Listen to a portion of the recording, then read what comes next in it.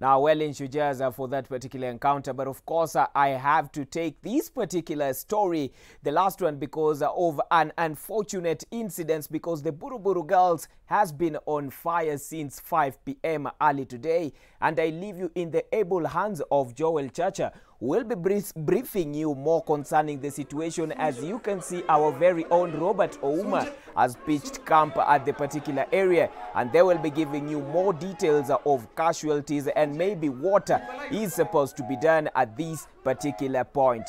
So on that note, I leave you to Joel Chacha. Well, we understand actually those are live pictures from Buruburu Girls High School, where our very own Robert Ouma is on the ground, and actually it's the Kingdom Dormitory that has been on fire from around 5 p.m.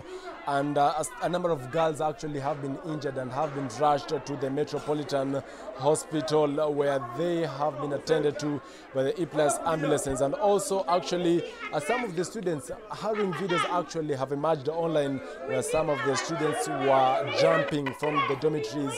One of the videos actually showed a girl jumping from the second floor, and let's hope that all is going to be well. But of course, we'll be giving you an update of that particular incident in a subsequent bulletin. But that's all here on Breaking Today this evening.